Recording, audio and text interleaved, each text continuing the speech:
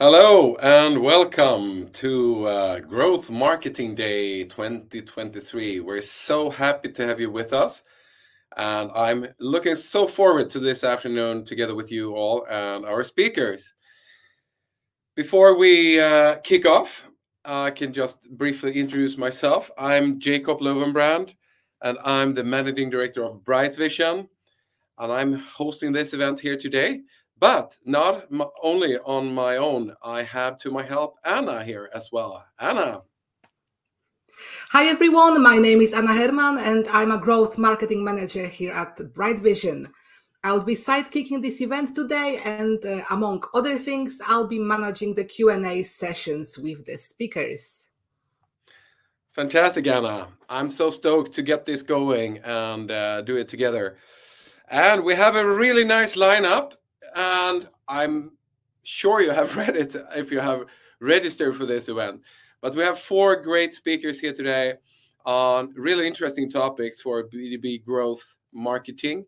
We have Alexandr Khlopenko, who's from Brightvision, Fishkin, Pedro Clivati, and Wedderkopp, who have all kind of complementary views on growth and growth marketing from different perspectives. So I'm sure we will get a great session here together this afternoon.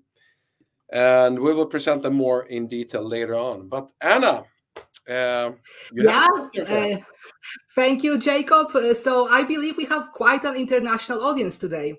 It would be great if you guys can type in the chat where you're calling in from.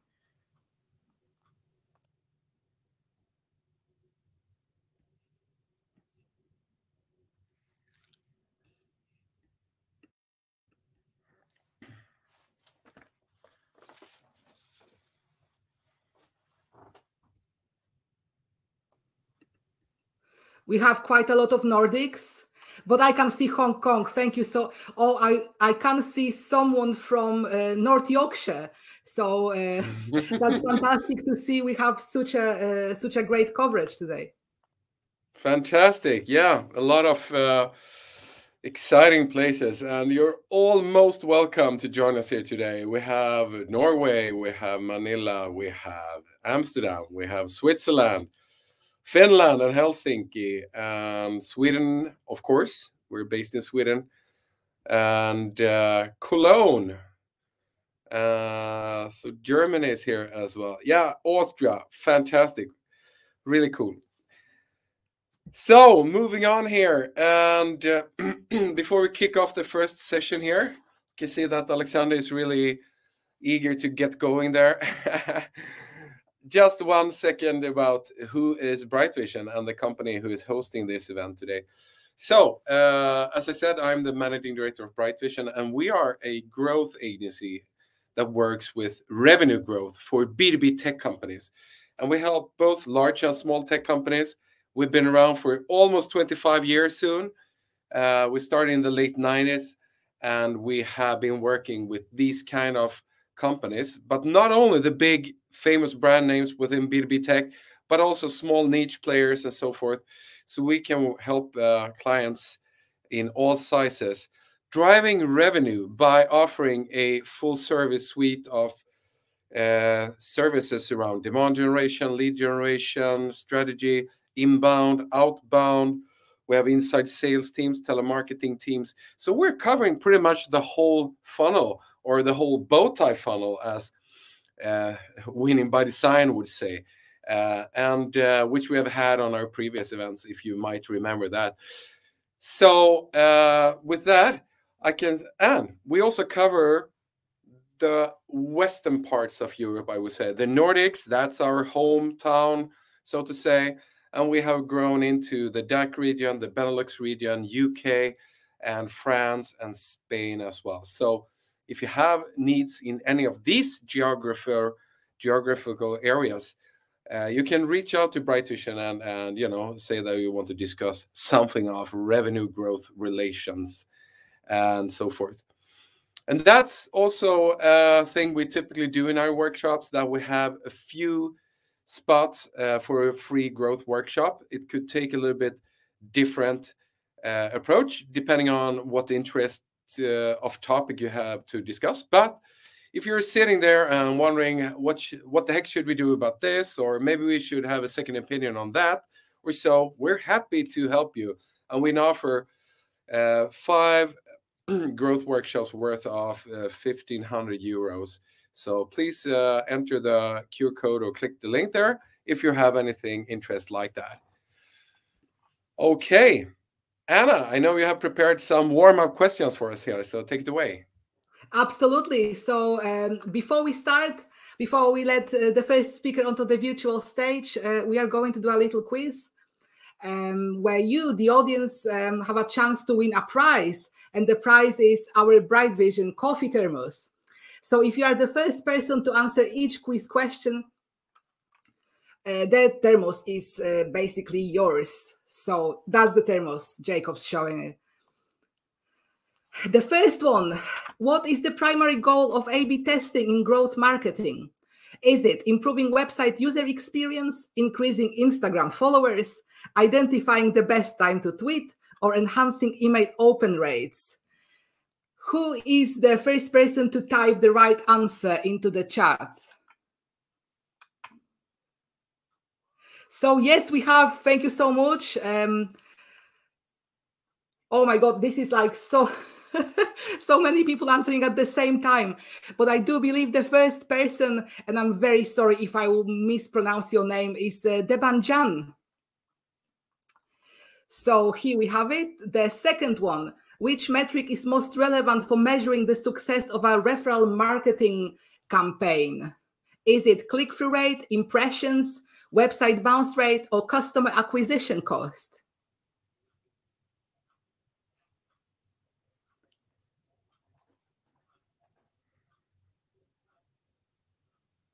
So again, Debanjan, I'm very sorry, like we cannot give you 2 thermoses, I think.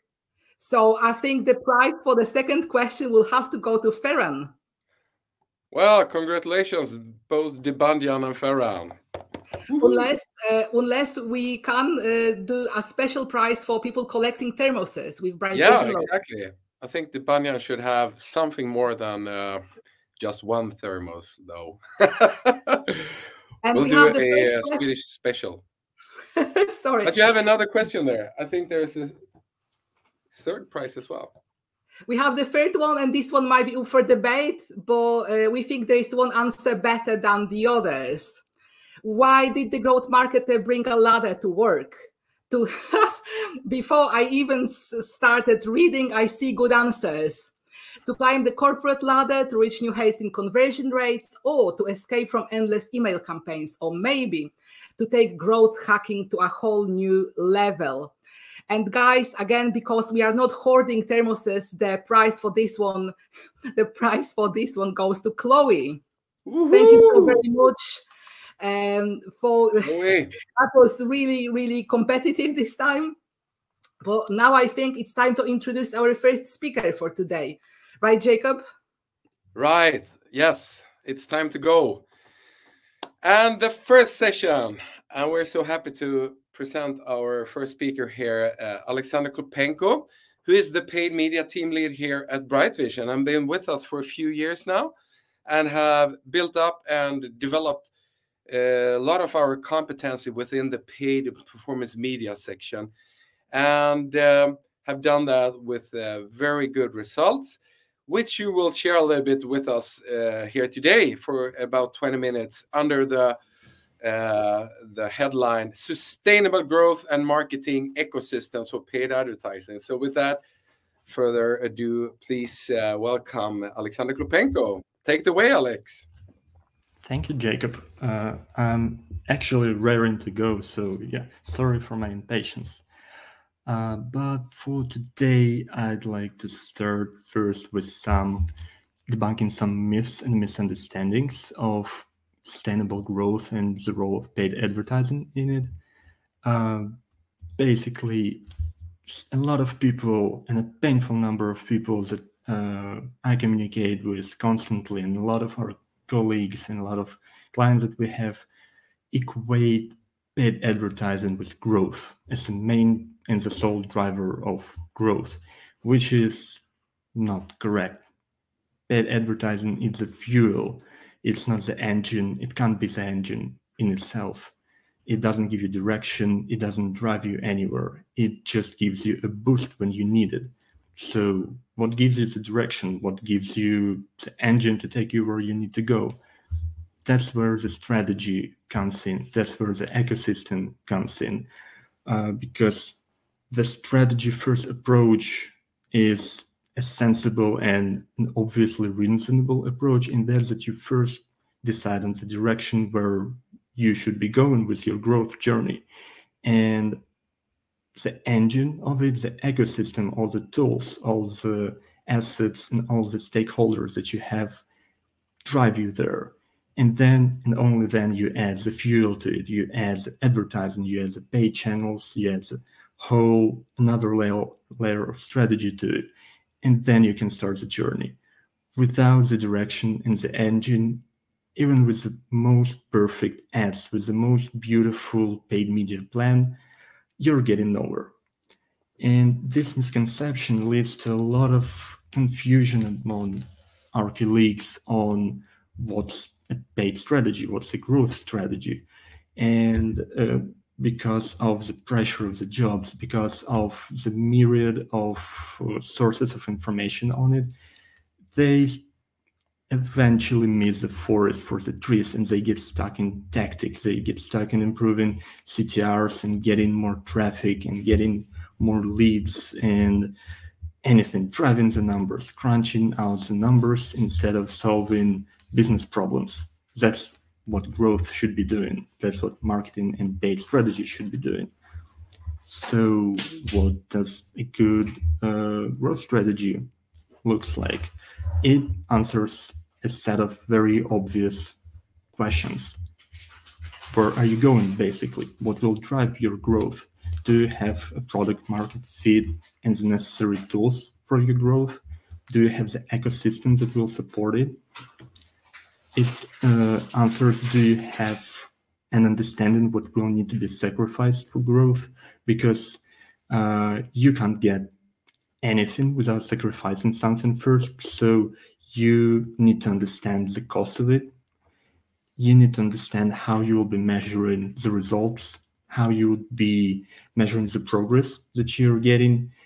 Do those results and does the progress can be replicable and sustainable? Because a lot of growth hacking and a lot of growth marketing is focused on very short-term, very aggressive capture of demand, which usually is a one-hit wonder. You only can do it once, and then you will spend 2 years getting nothing out of those systems, getting nothing out of those channels. And thus, sustainability of it and replicability of it is not less important than the growth rate overall. And when you have answers to those questions, it becomes much easier to develop a paid strategy, a paid channel strategy. So what does one find in a paid channel strategy? You will understand, it will give you an understanding on how paid will impact the growth, at which stages, at which channels will have the biggest impact, and at what time of your growth journey, how the performance of each paid channel and each campaign that you run will be measured in context of business goals and in context of the growth strategy, and how those results will be attributed. And attribution will take a whole another day to discuss, but it needs to be considered and included in both the growth strategy and the paid channel strategy as well. You will need to have plan B and plan C. You will need to have alternatives for when you need to pivot and adjust, because you will be getting data, and we'll get to it. And this data can tell you that the direction might have been wrong. So you will need to get to alternatives. And that's where plan B and plan C comes in. And once again, same as with growth overall, you need to understand, is your use of the paid channels and the channels that you've chosen sustainable? Will you exhaust it in 3 months and never come back to it again? Will you exhaust LinkedIn as a as a channel. It's very possible and it's very easy to do. So once again, long-term sustainability needs to be considered. Otherwise, you're putting yourself into a corner. But another question would be, where do you get answers to those questions? And that's where everyone's favorite data is coming in. And a lot of time, data-driven means exactly nothing. It's a buzzword that in the last 10 years lost any meaning whatsoever. But circumstances are forcing us to reconsider it again.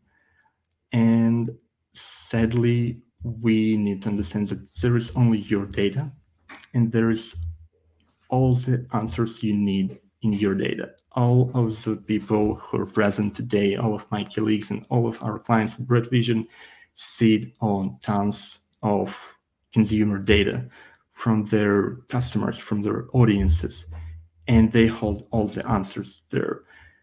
It shouldn't come externally. There is no magical numbers, there are no benchmarks, there is no golden standards on what your CTR should be. There is no golden standard of what your CPL should be. Only your own data will tell you what are your levels. And same with any methods and any practices in this, building the strategy, building the ecosystem. There is no ultimate guide for this. There is no one panacea, one solution that will solve it for you once and for all.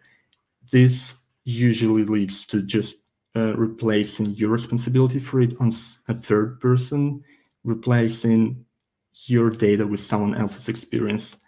Usually it leads to very bad results. So only your data is important right now, and more so with the increasing privacy regulations, with the limitations on data collection, with the nearing death of third-party cookies, with the rapidly growing popularity of ad blocking. Only first-party data, only the data that you have holds all the answers. And what could be a more efficient way to find them than ask your customers? And what could be quicker if they already provided you with all the answers? The problem here is, what do you do with all of that? And this brings us back to the ecosystem. And it's a long, tricky process, starting with understanding the purpose and what is a marketing ecosystem. And to understand it, to understand the purpose of it, you need to have some introspection into what your business does and what's your goals for the marketing of it. So your ecosystem is dependent on what inputs you will need to provide into this and what outputs you expect to get out of them. And inputs can be anything from digital assets, stakeholder feedback, analytical data. It could be contact information. It could be deals information that you have. It's any kind of input and outputs, obviously reporting, attribution once again, performance results, everything that you're getting out of the system to drive new decisions. Then you need to understand what tools you need for those inputs and outputs and how those tools will communicate.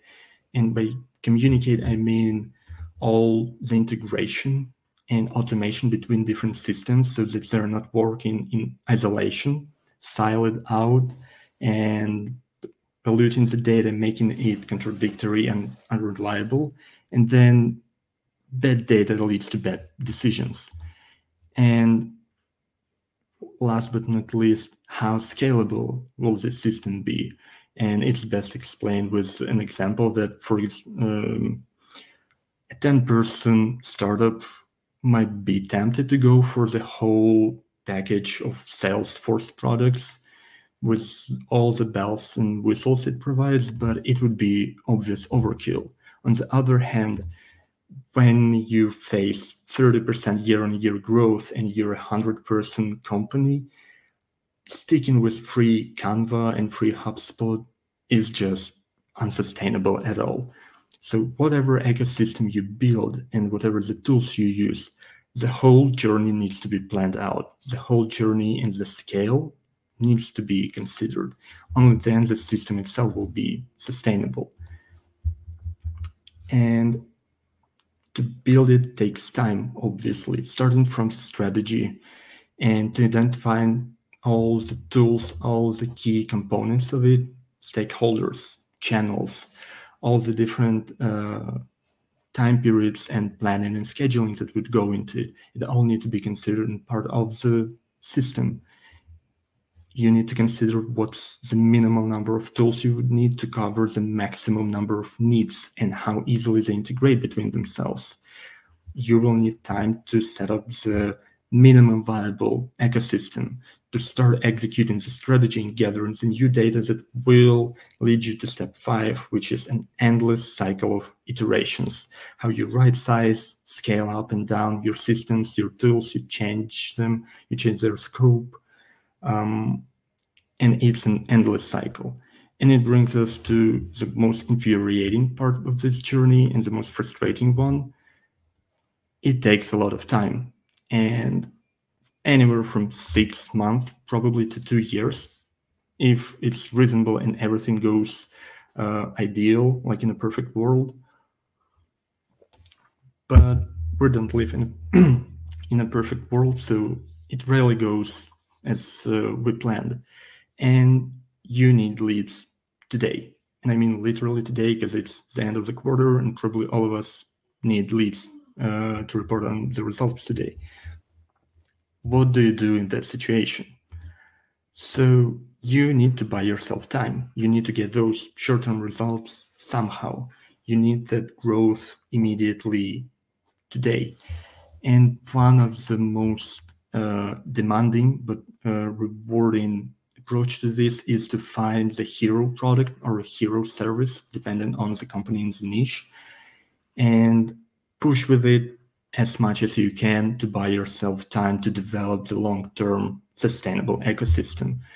And the hero product is demanding. It's not universally applicable. It's not a panacea, once again, for everyone. The product needs a validated product market fit. It should be the easiest, smoothest entry point into working and collaborating with your business, while having space and flexibility for making it more complicated for retaining and upselling those new customers. And taking this product and going into market to a warmed up, high intent audience who are already in market for your solution or any solution of this kind, and capturing the demand, the existing one, will buy you time to build something more sustainable. On the other hand, we need to understand that this is short-term. This is not replicable. This is not sustainable long-term. It has its own obsolescence designed into the approach. And it only works if you have the other elements, the long-term ones, the engine being built and ready to replace it and pick up the speed and pick up the performance when it comes to it.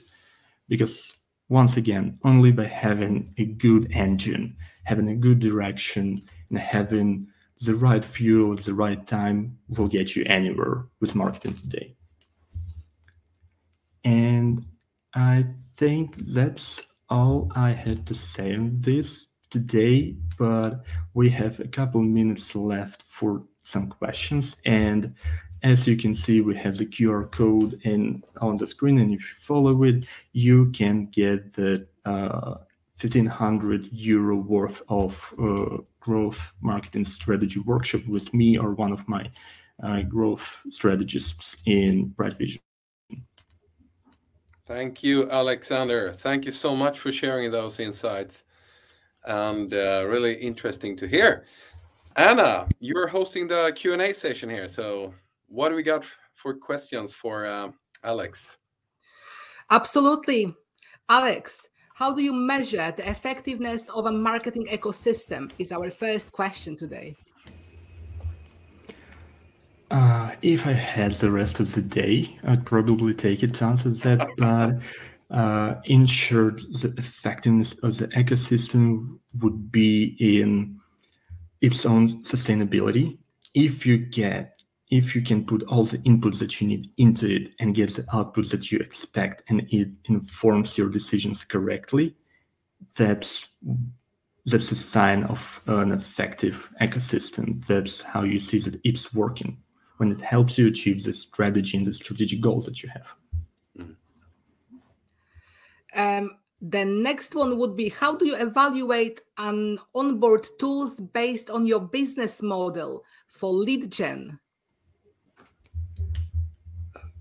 I'd love to take the rest of the day once again for this question. It's a big loaded question, but once again, the obvious way to measure their suitability would be to onboard and test them, to use the tool, to use the system, try to implement it into your ecosystem.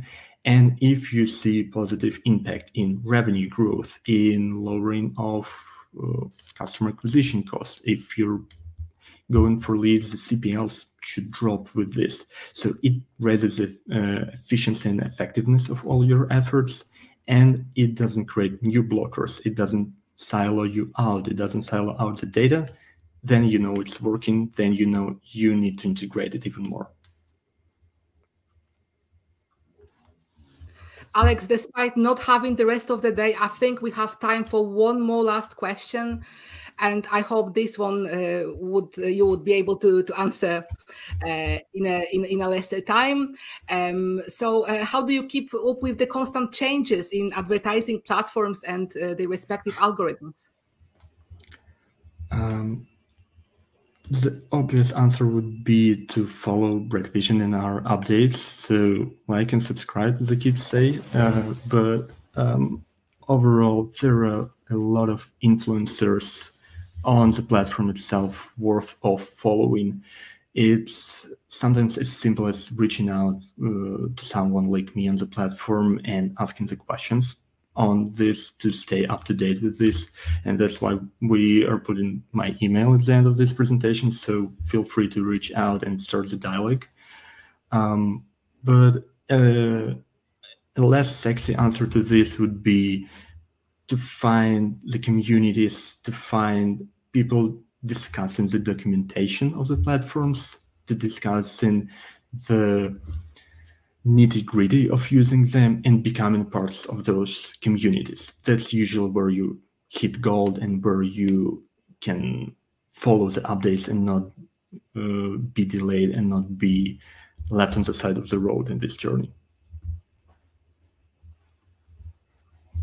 Sounds good. Thank you very much, Alex. There is some more questions left in the chat, but unfortunately, we will have to stop here. Thank you very much for asking all of these wonderful questions to Alex.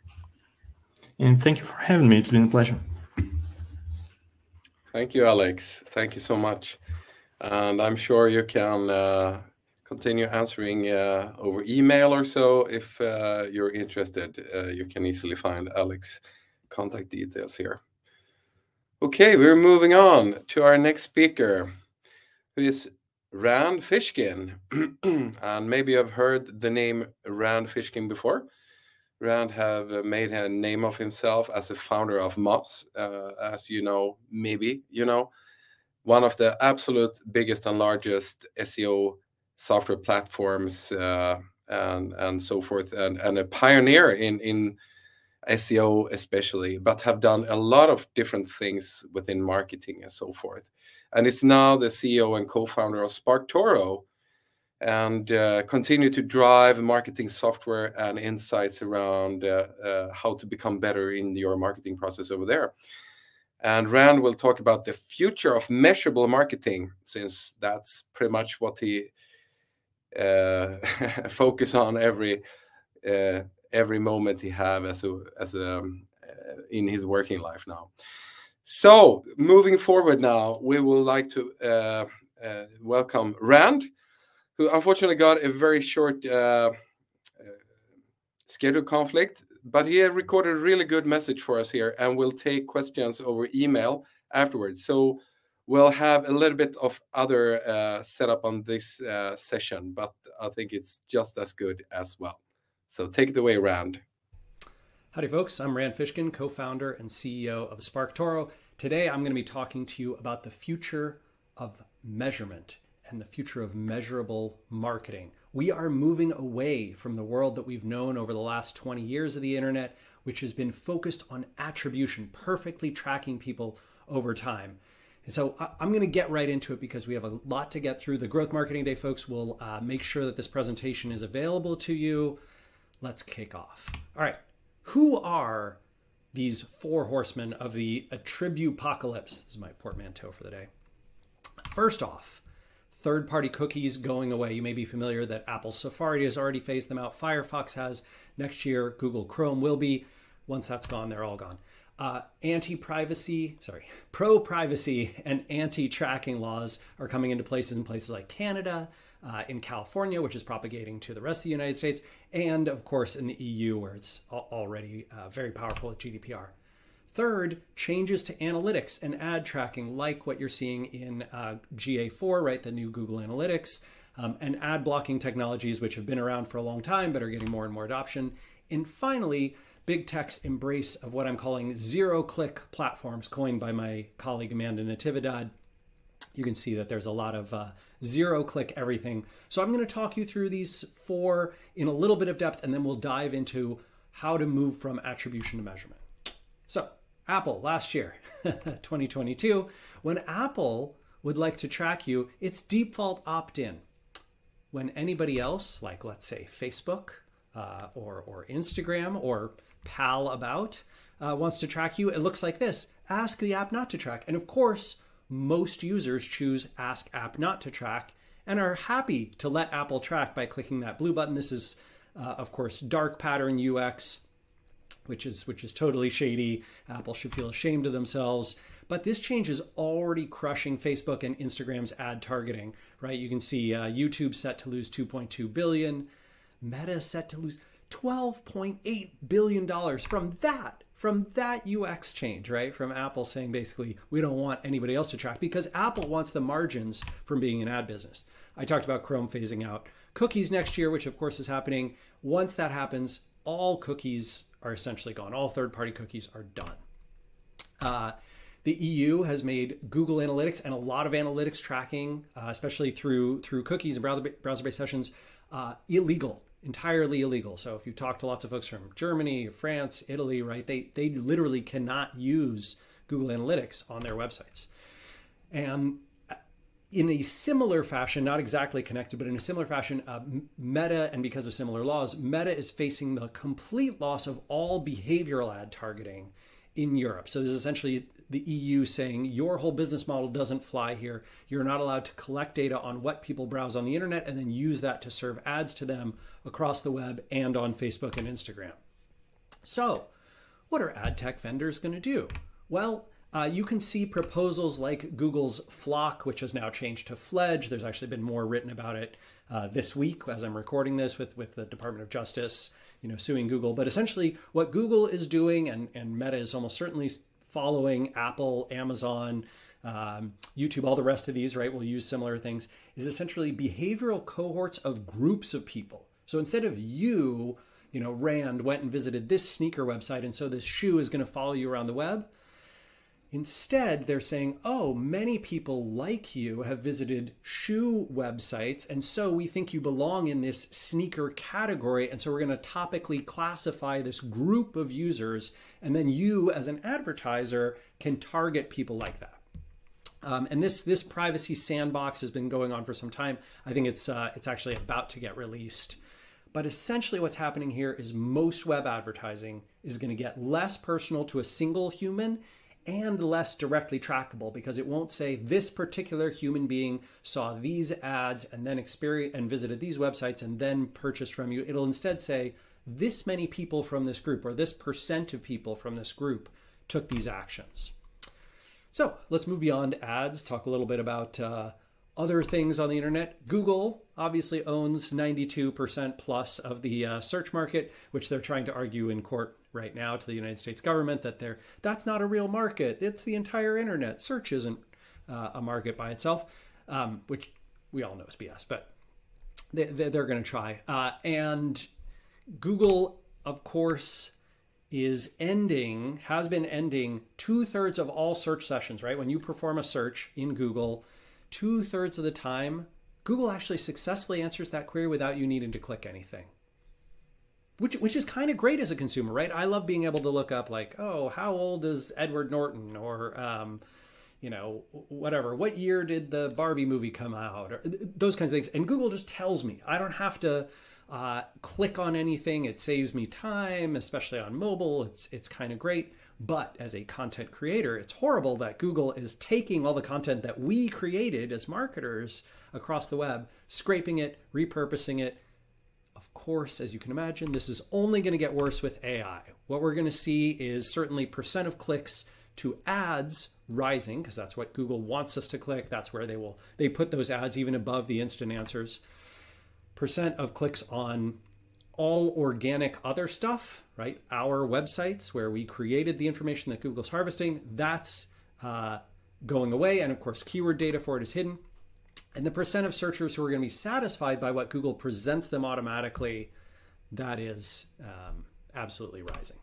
So these new AI answers, you can see Google's presented some proposals of this. If you've tried the search generate or the generative search AI interfaces, this is kind of what it looks like. It's essentially Google taking this data, right, comes from content you've created, you meaning all marketers across the web, and they're just aggregating it and then throwing it out there for everybody. Pretty frustrating, to be honest. Now, search has volume, right? There are billions of searches performed every day. It's one of the leading ways people reach websites, but social actually dominates our time online. And all of these platforms, Google, YouTube, Facebook, Instagram, Twitter, Reddit, LinkedIn, TikTok, Pinterest, they all prioritize you spending time on their site. They don't want you leaving their website anymore. So, 10 years ago, if you went to Facebook, you would see lots of links to the open web. If you went to Twitter 5 years ago, even 3 years ago, you'd see tons of links to the open web. When Elon bought Twitter, he actually open sourced, right? He said he was going to open source the algorithm so everybody could see. And you can see right in the algo that there's a penalty for including a link in a tweet. LinkedIn works the same. Reddit works the same. Facebook works the same, right? They all want to keep you on their site. And so they prioritize native content. That's why when you post content to those platforms that includes no link, it does better than if you include a link. Every network wants people not to click out. And if you've run some tests, like the folks at Hootsuite or Matt Navarre, you can see this in action. I've tried it myself, right? I analyzed a bunch of my stuff. Here's one with a link. Here's one without a link. This is, I believe I'm using Facebook here. And you can see that I get about 10 times the reach in terms of impressions. And my engagement is massively higher, right? A little more than 10x. On the one that does not include the link. Very frustrating. Even if you get that link, the referral string's missing. Look, this is why your numbers never add up. You're like, gosh, I can see that my whatever tweet, LinkedIn post, Facebook post, whatever, it says it sent this much traffic, but then when I look at my referrer data inside my analytics platform, I don't see those visits. Where are they? Well, guess what, friends? This is called dark social. It's estimated between 30 and 80% of all social referral traffic. So we at SparkToro actually tried to figure this out because we were like, gosh, this is happening to us too. It can't be that people are bookmarking these long URLs. So we ran an experiment. We took all of these platforms, we put URLs that we could track where we could see every click from them in there. And we saw that 100% of all TikTok links in the link in bio, which is the only thing TikTok gives you, 100% hidden. All links in WhatsApp, hidden. Discord, hidden.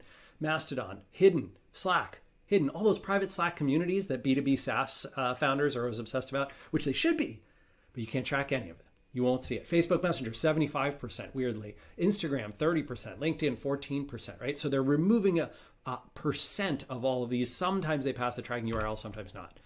So I have a bunch of detail on here, and you can certainly check that out. But let's do a quick review, wrap up this intro section. What happened here? Well, browsers realized they could use privacy for moat building, so they cut off all the third-party cookies, and ad platforms, right, saw the loss of persistent cookies, making it hard to take credit, and so they use these behavioral cohorts with view-through conversions, right? So they're taking credit for, in my opinion, probably what's going to be more of your traffic, even if they didn't actually influence those. Google search, right, which of course needs to show Wall Street growth. They are seeing, you're seeing more ads, more instant answers, and less organic clicks, which has been happening for a long time. Will certainly accelerate with generative AI. The social networks they wanted to increase their time on site, right? Keep people on the platform. Don't let anyone click out. And so they hide referrers when they do click out, and they build algorithms to make people stay. And the content networks, right, like YouTube and TikTok and Twitch, of course, with the loss of behavioral data from the rest of the web, they're trying to use content consumption patterns to target you through the ads. Okay. Well, I think I'm not always a fan of the New York Times, to be honest. I think they do a lot of mediocre reporting, a lot of like conservatives say it's raining outside, liberals say it's dry and sunny. Why is that? Like, just tell me what the weather is, man. I don't, why are you telling me what two sides of an issue are saying? But I actually thought this piece was quite good on why you're seeing so many bad digital marketing ads right now. And I just want us to bring back great ads, like this fantastic advertisement for business shorts. I believe this was an Australian ad, but you can see why this is happening, right? With the loss of all this data, a lot of advertisers who were previously filling up the ad spots are not there. And so you're seeing a lot of sketchy and strange stuff. So for marketers, what are our takeaways? First, organic attribution. If you are investing in organic forms of marketing, content, PR, social, SEO, I have terrible news. Attribution on that is going to be not just imperfect, it's basically gone for good. You cannot truly attribute any particular sale. You can't use how did you find us and then say, oh, okay, they said Google, so we should attribute that to SEO. It doesn't work that way. You can't even use like, oh, we did a bunch of content marketing. We think that gave us, this many impressions across that. You won't be able to track that over time. Two, many digital ads will remove direct attribution, right? What they won't say is this ad is responsible for this, conversion. They'll instead say, we are going to imply a correlation between a group of people who saw this and the group of people who bought from you. That's not quite the attribution we're used to, but it's the attribution we're going to get. I think what smart marketers inside smart organizations will have to do is move toward measurement over attribution. That's why this presentation is called The Future of Measurement, because I believe marketing is going to have to move back to the way it used to be in the 20th century, where we measure things, we see lift, but we will not be able to perfectly attribute every sale, every conversion, every email sign up the way we have the last 20 years. Okay, let's talk in depth about this. I want to make it really clear what measurement is versus what attribution is. So attribution is, you see this ad while scrolling Reddit, right? And then you visit the website, you reach a call to action, you complete that call to action, right? You take that actual action, and then that website sees in their referrals, Reddit was the thing that sent me the visitor and I can attribute, this is a super simple model, but I can attribute 100% of this conversion to my reddit.com ad. We all know this is not how it works. Almost certainly what happened is I probably have heard of this company before. I might have even Googled them before. Maybe I visited their website. I might be on their email newsletter list. I might have heard about them from friends. I saw the ad and was like, oh yeah, that's a good reminder. And then I went back to their site and that's what I ended up converting on. So even in the last 20 years of attribution, where it was much easier to do, still imperfect. Measurement is different. Measurement is saying, you run this ad on Reddit, right? Here's HBO Max running an ad for The Last of Us, one of their TV shows, and they get stats about how many people saw it, hovered on it, clicked it, viewed it, and they can compare that maybe to other HBO series that they run ads for. These vanity metrics, right, which we've pejoratively turned them vanity metrics over the last 20 years, like that's measurement. That's what we can measure. What HBO Max will never be able to say is, oh, that ad for The Last of Us resulted in people coming directly to HBO Max's website and then signing up, or if they already have a subscription with Max, staying with that subscription because this show is on there. they'll never be able to attribute that. They will be able to measure lift in retention, lift in engagement, lift in awareness, all those kinds of things. So here's an example of this. I sort of like this as a story. So it's 1960, and Coca-Cola, one of the biggest advertisers in the United States, is spending millions of dollars on outdoor advertising like this billboard in Chicago. I think this is on Michigan Avenue, right? How did they decide to run that? Well, they looked at a whole bunch of things, right? They looked at the audience and potential reach and context and relevance of the ad and market comparables and lift-based measurement, right? Essentially what they said is how many people who saw that ad might have taken some action. And to do that, they can't, they're not going to follow people in their cars after they see it. They're going to look at same-store sales and the lift in same-store sales in a 5-mile radius around Michigan Avenue in Chicago in 1960. And then they're going to run the same billboard in Detroit, and they're going to run the same billboard in Milwaukee, and they're going to run the same billboard in Madison. And they're going to decide, did we actually see that lift in those places consistently within, some measurable band? And if we did, that's going to be a nationwide campaign. That's how we're going to decide to invest. AKA vanity metrics. How many people drove past it? How did same-store sales do in a region? Vanity metrics, right? It's measurement, not attribution.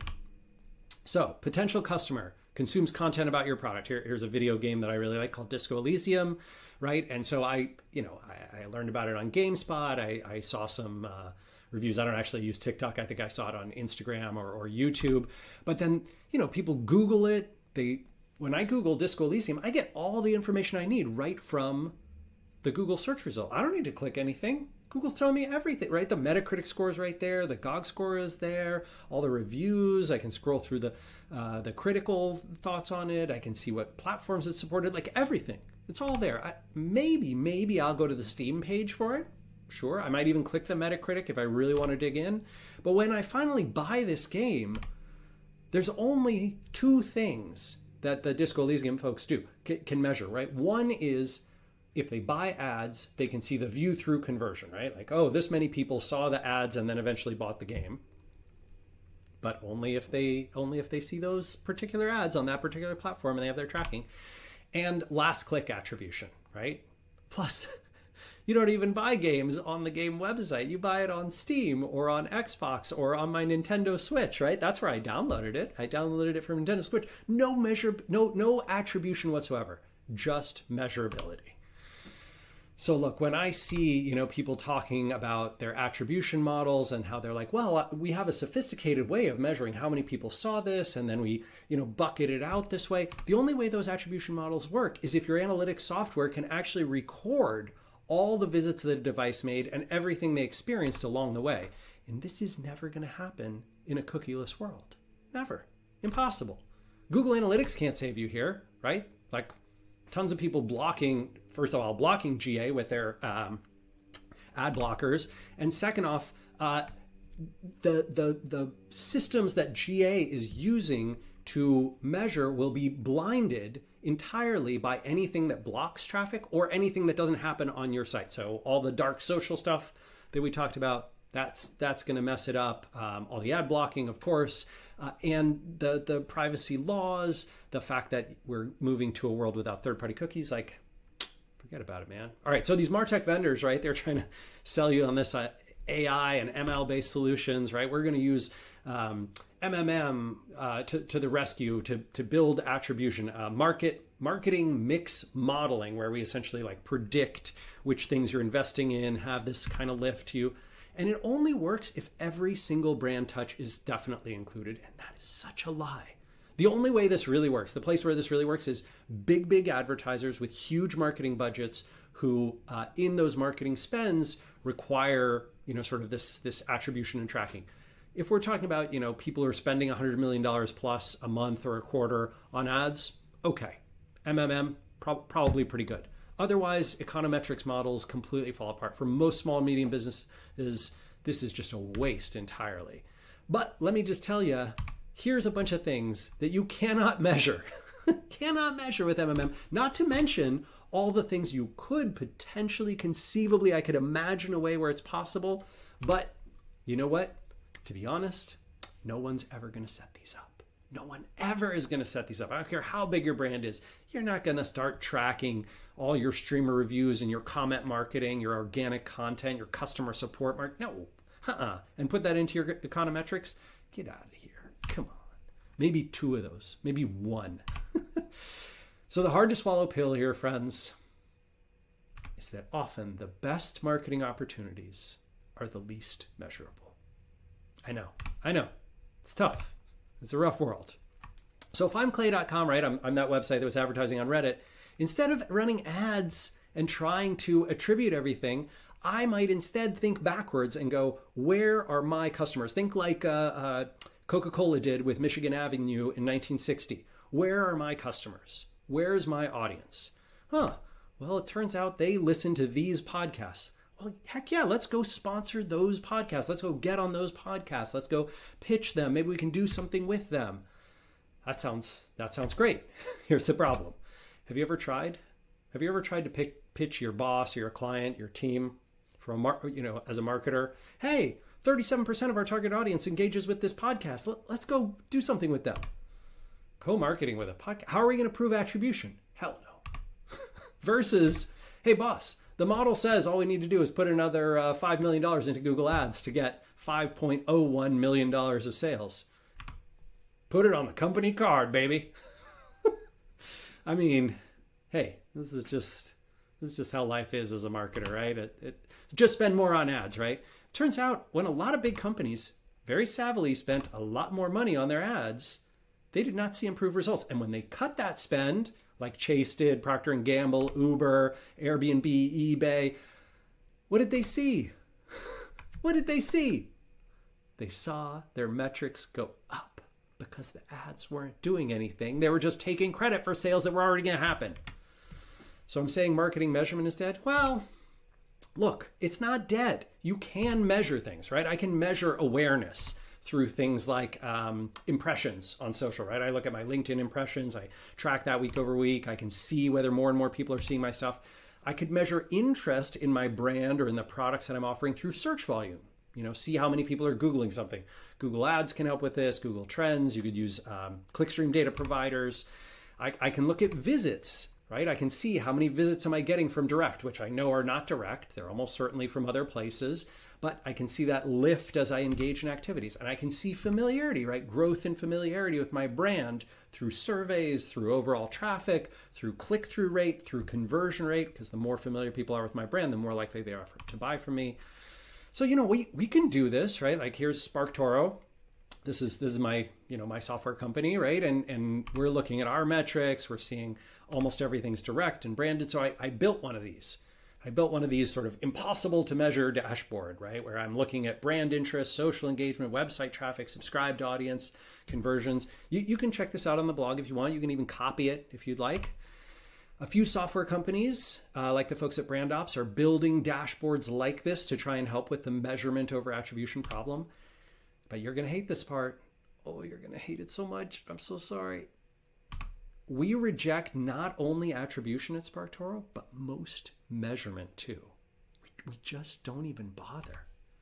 Why? Because properly testing and measuring, like to set all that stuff up, track it regularly, it's such a huge time sink and investment for us that we believe it's more wasteful than just getting some marketing wrong.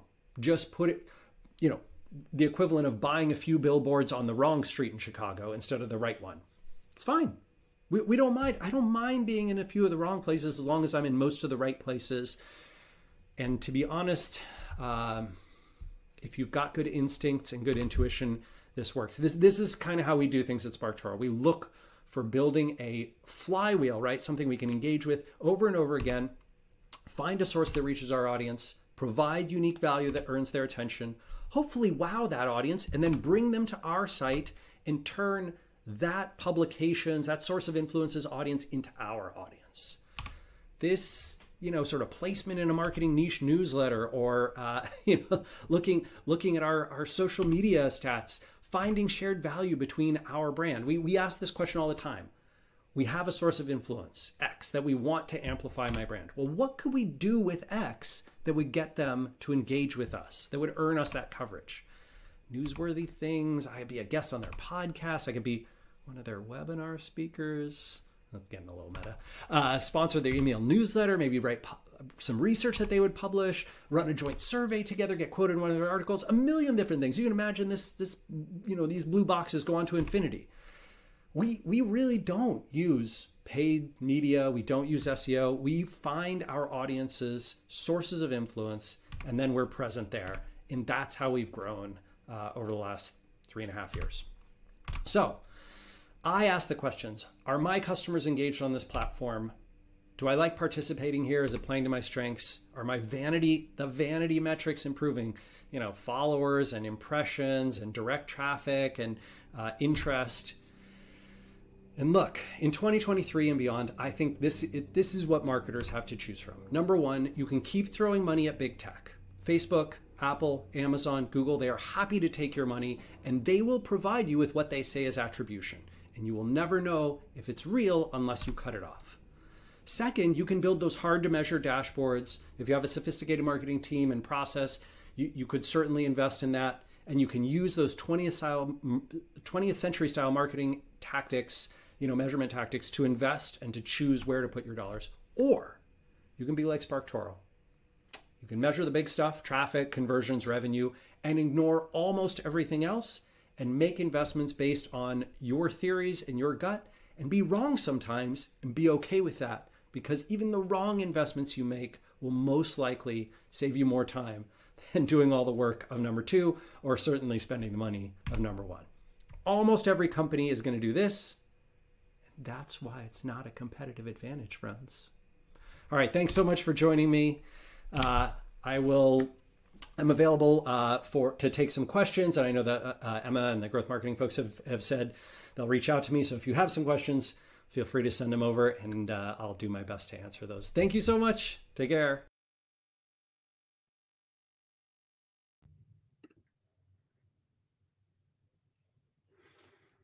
Okay, that was Rand Fishkin, who was the co-founder and CEO of SparkToro, previously Moz. And I think he shared a lot of great insights here around attribution and measurement. So yeah, hard pills to swallow, Anna. So any questions from your side that we should email to Rand?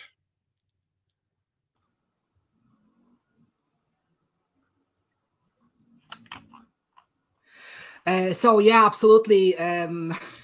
We do have questions in the chat, and some of them include like how can companies more effectively measure or understand this mythical dark social traffic?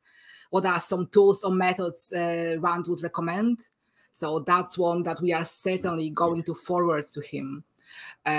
Also, Ashley's asking, given the trends you've discussed, what would be your top advice for marketers looking to future-proof their measurement strategies in 2024 and beyond? So all of these are very interesting, and we will make sure they will reach Rand, and we'll do our best to prompt him to reply to those very, very quickly, as he promised.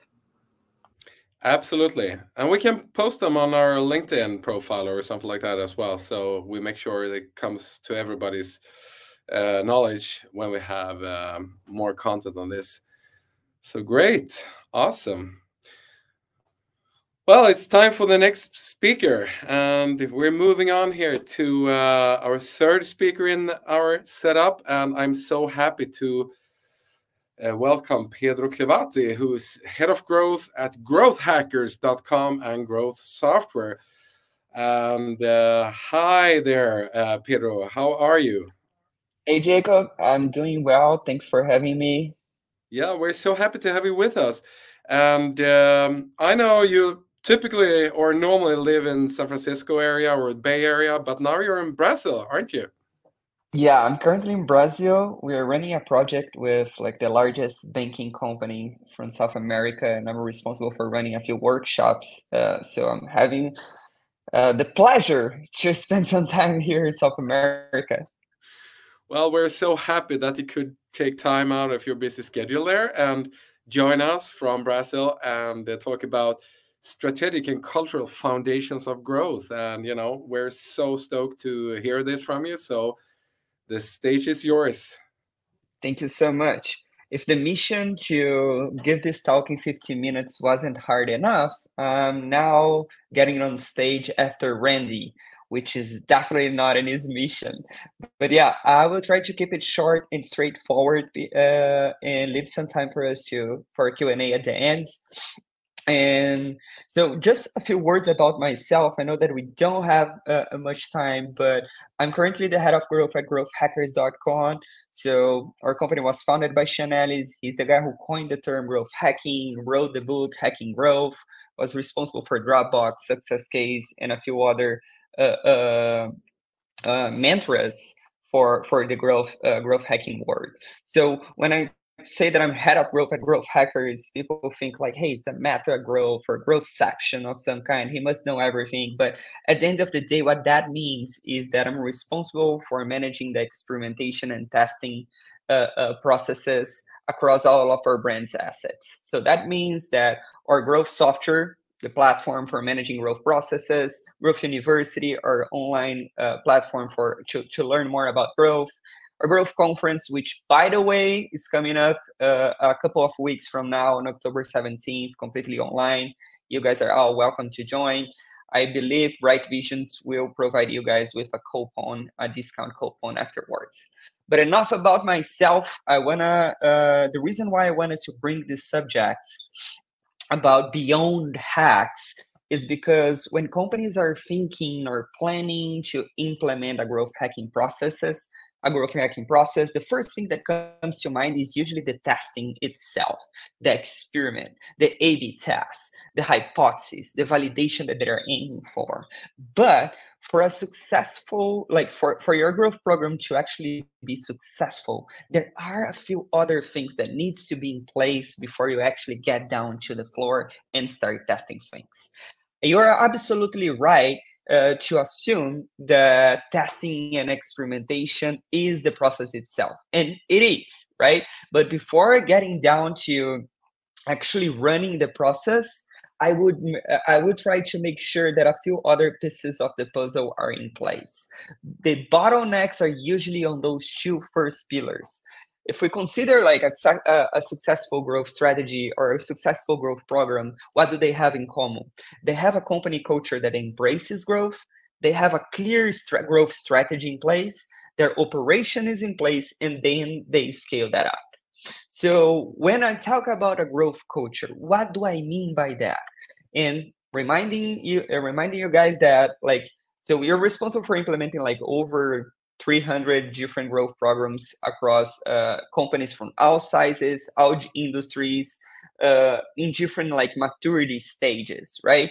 And usually the biggest bottleneck is not on the team itself, is not on the process, or is not on the people of the team. It doesn't matter how brilliant, how smart your growth team is. If your company is not culturally oriented towards growth, and you don't have a clear strategy that everyone understands, the chances are your growth program is not going to achieve its maximum potential. So how do I certify, and what do I mean by the cultural pillar? So first of all is the understanding about what is growth. So if the growth team has a different understanding of what the marketing team sees as growth hacking, and the C-level, and the directors, and the VPs, and everyone in the hierarchy clearly is on the same page about what growth actually means, chances are at some point down the road, someone is going to get you're not going to satisfy everyone who is involved. So when we come in to implement a growth process, the first thing that we do, is actually gather all the decision makers, the important the key stakeholders of the company into the same room and run a workshop to make sure that everyone clearly understands what is growth. So what do I mean by clearly understanding what is growth? Companies are usually used to manage their operations, which is usually planned upon historical data, forecasts. They have their playbooks, they have their sales scripts, they have their ICP, they have SLL between departments. So everything is kind of mapped.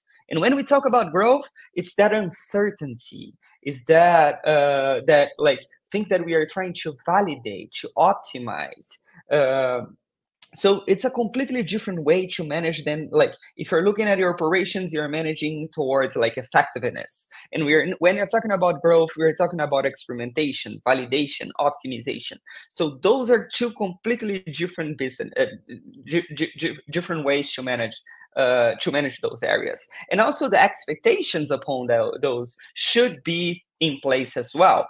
So a growth team will take a lot of more risks than an operation like a marketing, sales, and product team will normally take on our day-to-day on their day-to-day operations.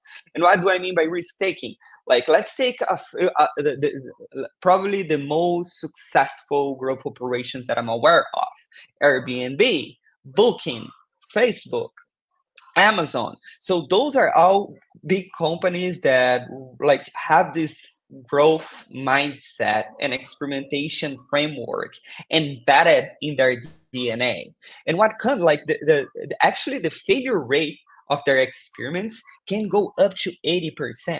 So that means that 80% of the experiments that they are running are actually not working as they previously thought that it would, or the hypothesis would dictate.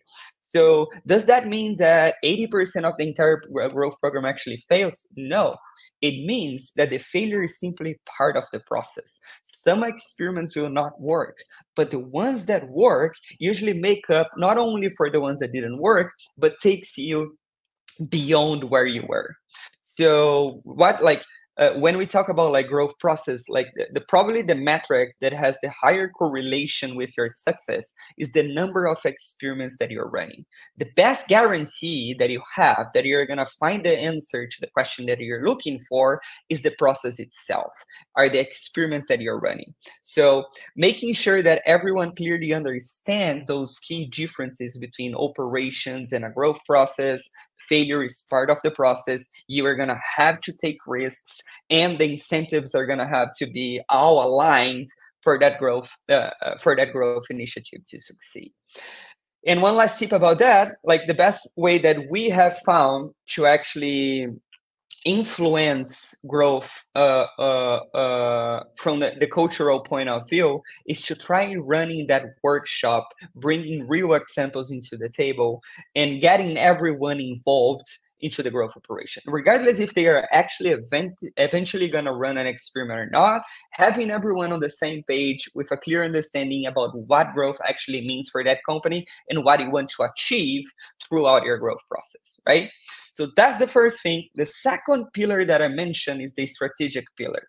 So I know that when like you get the approval to actually run a growth initiative, the first thing that we look at is, hey, I'm going to start running experiments. I'm going to run like tests all over the place.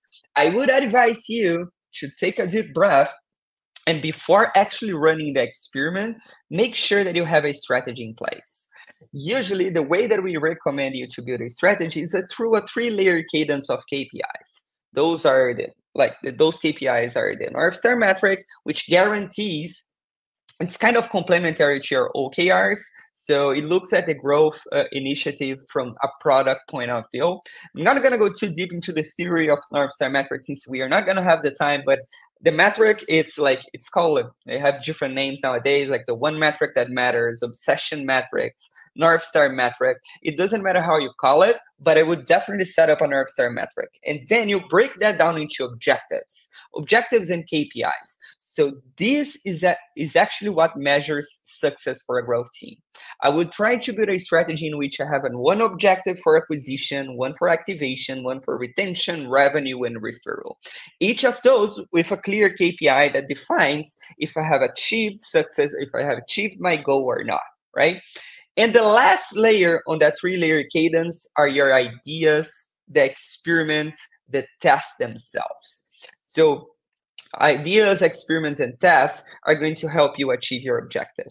If you achieve your objective, you're going to be improving your North Star metric. So it's a 3-layer cadence of KPIs in a 3 structure that composes your strategy, your growth strategy, right?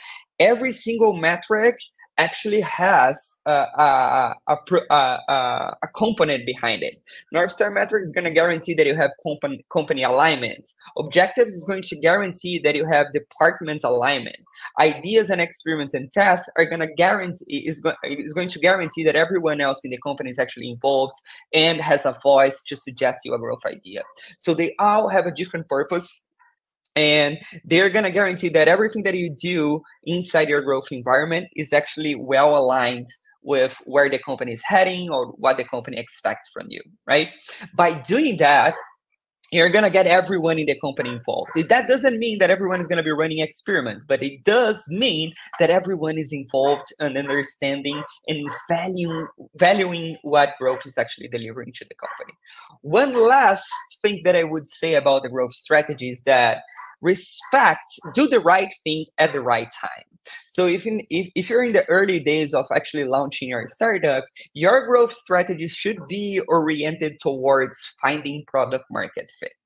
Once you find your product market fit, once you find the niche that are going to get you reach, then it moves you to the second stage in a growth journey, which is scale and traction phase. So by that phase, you already know what your persona, your ideal customer profile is, what niche you're targeting, and you're going to run as many experiments as you can to gain as much market share as you can on that niche, right? So you're scaling and gaining traction towards that direction that you have defined in the previous stage. Once you achieve, once you go through the scale and traction phase, that leads you to the last stage or maturity stage in the strategy-wise, which is the expansion in innovation. Once you get there, the growth strategy will be oriented towards expanding into new markets, entering new categories, launching new products, buying new companies, growth as M&As, and so on and so on. So the last word about this is, so to sum all of this up, build a growth strategy involving everyone in the company, use the 3-layer cadence of KPIs to build that, and respect the time that your company is at. So product market fit, scale and traction, and then expansion, right? So we covered the cultural side of things. We covered the strategic side of things. The next one would be the operational pillar. So in operational pillar, it involves everything from the process itself, which is quite straightforward if we think about it, ideation, prioritization, testing, and analysis. It's a never-ending growth loop that you're going to ideate, prioritize, test, and analysis. That's the same of the framework. Second thing that I would think about is the people. So there are different ways for you to structure a growth team. It can be an independent team. It can be a cross-functional team. It can be a mixed structure team. It can be an outsourced team. To find out what the best structure for your company is, you're going to have to think about a few other elements, like what do I expect from my growth strategy? How many resources do I have at my disposal? What is it like in terms of timeline? How many time left do I have left to actually implement these? There is no right or wrong in terms of team structure. Most of the companies that we started working with, they didn't have an independent team at first, but it evolved to the point where they became an independent team, right? So we talked about processes, we talked about people. The other thing that I would mention is data. So data needs to be accessible and trusted by everyone. So that doesn't mean that you need to get out of this talk and start hiring a data science. Like, great if you already have a data science in your team, but it's not mandatory for you to operate a growth process. What I would recommend is at least installing a few, like setting up a few data behavioral tools like Amplitude, Mixpanel, Kissmetrics, Firebase, whatever that is, just so you can start capturing and trusting the data that is coming in. It doesn't matter if you run like 100 experiments and by the end of the day, people don't actually trust the data that you're bringing to the table, right? Tools and resources go into the same bucket. So we have gone through the cultural side of things, the strategic side of things, the operational side of things. Once you've got all of those vectors into the same direction, that leads us to the last stage, which is scaling that up. So I usually separate like growth into 3 main boxes. growth can be used for optimization purposes. So on that end, you're probably going to be running A/B tests on the front end, trying to optimize any specific channel, the conversion rate of a landing page or a cart. The second one is validation. So I'm trying to validate a new acquisition channel, a new retention model, a new pricing proposal. And the last one, the last bucket would be the innovation. So I'm using growth as a methodology for me to decide if I should invest into a new product, a new category, a new market, and so on. So start out by defining what you expect from the growth team, which of those three buckets you're going to be focusing on initially. Then standardize the process as much as you can. It's impossible to scale if growth is simply that chaos across the entire company, right? So if everyone is using the same tools, following the same step-by-step processes, reporting it in the same way, respecting the same KPIs, that means that you have a standard growth process and you're probably ready to scale. The last thing that I would mention in terms of scale is that growth is all about, growth is a process, it's not a project, meaning it doesn't have a beginning, a middle, and an end. It's an ongoing and never-ending process of experimentation. Once you reach your objective, you move to the next one, to the next one, to the next one.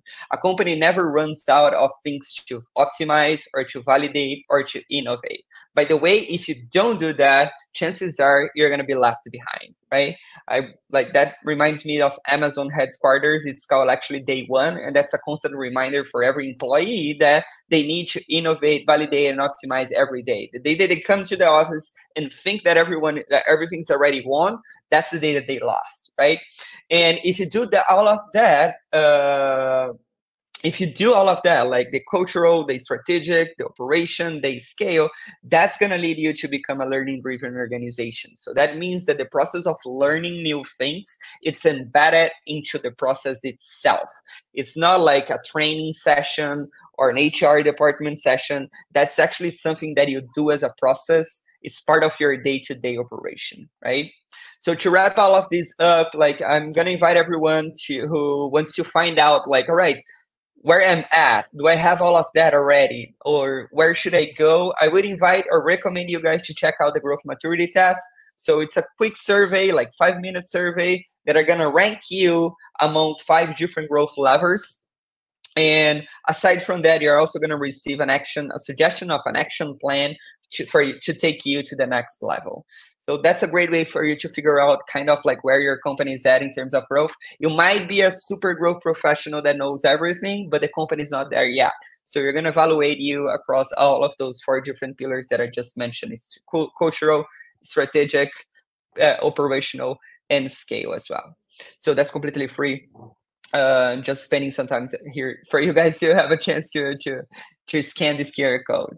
But yeah, it has been a pleasure. I know that I crossed the 15 minutes line, but I'm going to leave my contacts here if you guys want to reach out to keep this conversation going or any other question that you would like to ask. Happy to help. Thank you, Pedro. Really, really good and inspiring insights you provided us with. And I'm middle of your growth survey here. Well, let's see what awesome. Comes up with.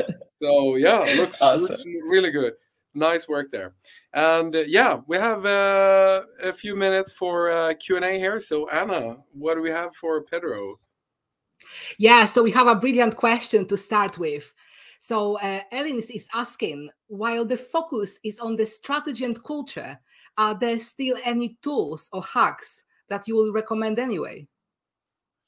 Yeah, so I guess for companies that are already operating, meaning running experiments, reasonable amount of experiments, 5 up to 10 or more, I would recommend you to check out Growth.Software, Growth.Software, which is a growth management platform. So it's kind of like a project management tool, but built and designed precisely for that purpose of experimentation. That's the first one that I would check out.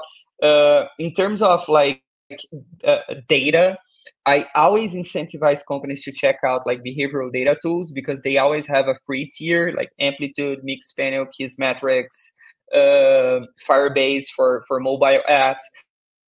All of them are either free or they have a free tier. So I'm not saying that you do need to pay for that right away, but install it, map out your data, your inputs, and simply make sure that you trust the data that is coming in, right? Even if you're not going to use that right now, you're at least building the foundation for that.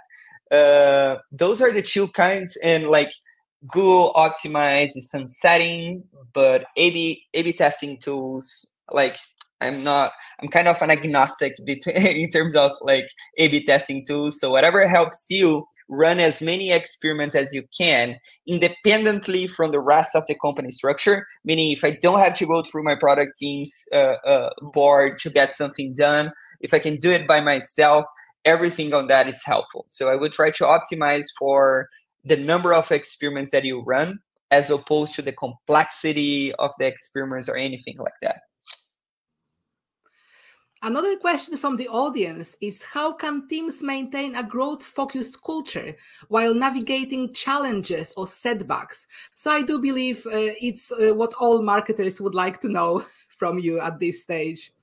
Yeah, so I would say that like the first thing is to separate those those two environments, right? Like marketing, sales, product teams, they have their day-to-day operation. So you already know what you have to do in terms of that. Like I do need to produce X amount of content. I'm gonna send my newsletter. I have my event. I have my paid media campaigns going on. Like all of that is things that you already know that you have to do, and you can kind of forecast the results that they're gonna bring, right? Like I have done that in the past. This is kind of like where that the results that bought us. So I kind of know what to expect. Everything else that you are not sure how they're gonna play out, if you should actually invest time or resources or money or people on that initiative, or it's uncertainty, you don't have historical data, then you put that on the growth bucket. So the way to actually like face or maintain a growth focused culture is, first of all, separating those both environments. Like this is something that you cannot fail in 80% of the things that you do. Operationally wise, you're probably like, you do have a tolerance for failure, but it's not that high. On that other environment, those are the big bets that you're placing, right?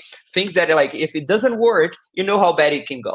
But if it does work, is what makes like 100x, 200x difference on your pipeline and can definitely change the course of things.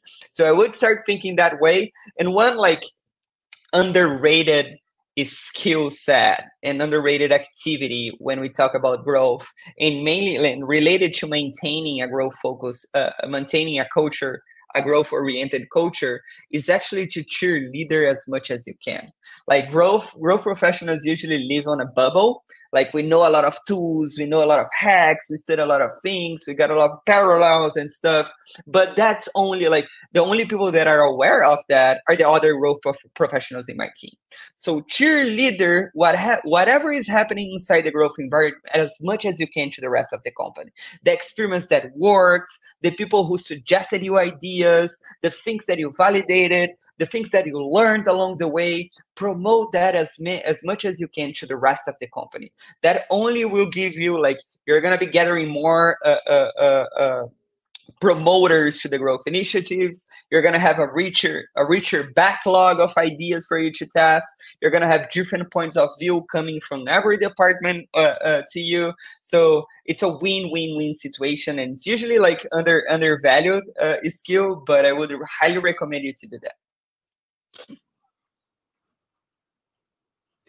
You are talking about the skill set. So can you tell us all, what would you say is the growth hacker starter pack in your understanding? That's a great one.